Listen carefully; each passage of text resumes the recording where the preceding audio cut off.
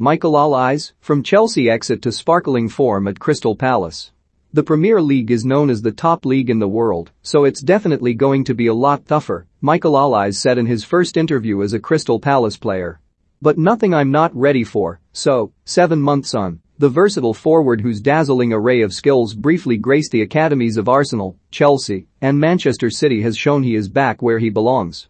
Olise's return of 2 goals and 3 assists from the 314 Premier League minutes he had played for Palace by the start of January meant that with a goal contribution every 63 minutes, the 20-year-old was the division's most productive player.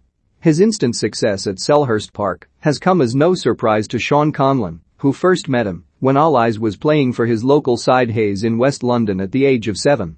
He's always been someone who scores goals because his control is so good and he is thinking so many steps ahead of everyone else, Conlon says. Michael also has so much variety in his technique that allows him to see the picture and means he is able to make the decision on what is the most appropriate finish. Conlon had just left Chelsea as a coach and was working as a scout for QPR, but was so impressed that he recommended Olise to his former employers.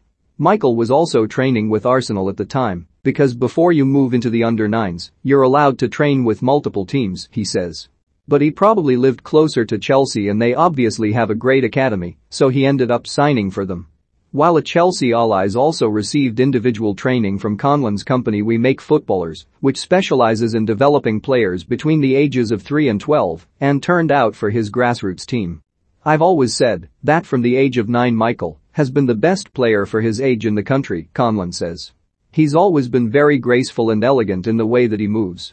But it was when he went into the academy setup at Chelsea that his technique began to shine and all of his ability on the ball started coming through. And then as he has got older his football IQ developed, so he answered almost every question that was asked of him. Although Olise always appeared destined for success, his departure from Chelsea at 14, described as a mutual decision by Conlon, was a reminder that there are never guarantees in football. Having spent a few weeks traveling to Manchester to train with City, he went 6 months without a club. Sometimes people don't think about it being hard for players who are supremely talented because that can also come with its own difficulties, Conlon says. It's not been a perfect journey for Michael, but I think that has benefited him.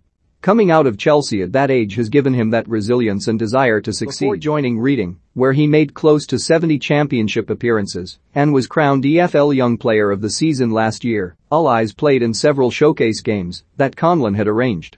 We had all the scouts from clubs in London watching, and everyone was just in disbelief about how good Michael was, he says. I videoed those games and I need to get them off the hard drive. I've taken one of them to the shop because I was like, oh my god, there's gold on these. Patrick Vieira has carefully managed Olise's integration into the Palace first team, having seen off interest from City and others to sign him for £8 million in the summer after activating the release clause. He's making huge progress from when he arrived to 6 months after. I think he's a different player, Vieira said last week.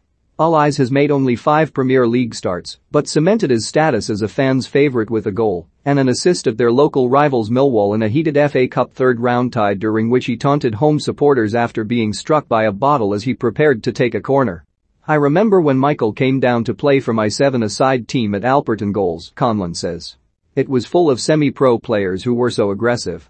Michael came, and, at the age of 14, he was the best player. And because of his character, everyone liked him and respected him. He might be a little bit quiet, but he's humble and very polite. I've heard some of his teammates referring to him as the rock star. He has got something very unique about his persona. Judging by the cool celebration after another brilliant goal against Hartlepool in the Cup 4th round, Olise has found his swagger in South London. Conlon also coached Liverpool's Harvey Elliott and Olise's younger brother Richard, a promising right-back who has been a regular for Chelsea under-18s this season, and recently introduced a scholarship named after the Olise brothers that provides 2 young players from Hayes with free coaching sessions. When he signed for Palace I spoke to his dad, and they were just so grateful for the situation, he says.